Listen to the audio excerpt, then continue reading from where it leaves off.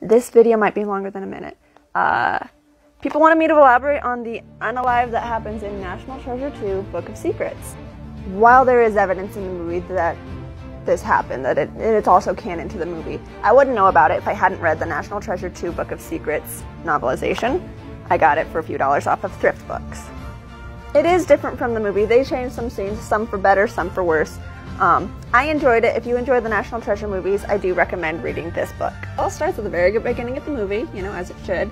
And we've got this Dr. Nichols as, like, kind of supervising the Gates as they're just telling their little Civil War family story. And it is Dr. Nichols, again, who places the missing Booth diary page in the diary that incriminates the Gates family.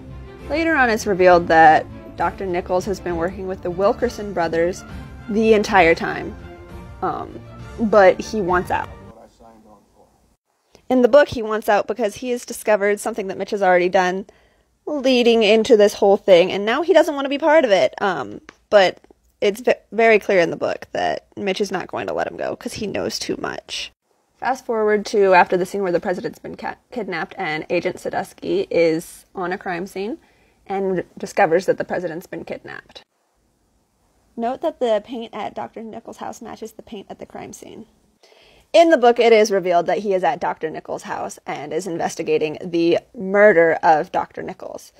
They do note that he had a connection with the Gates' little scandal that's going on right now.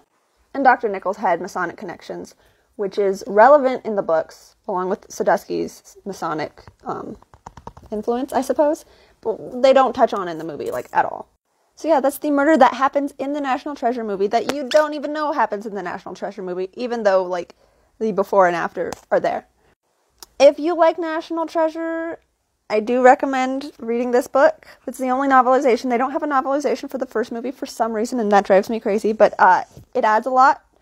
I think it fixes a lot of things. There, you know, stuff is different, some for better, some for worse, but, like, it's enjoyable overall, and I do recommend it.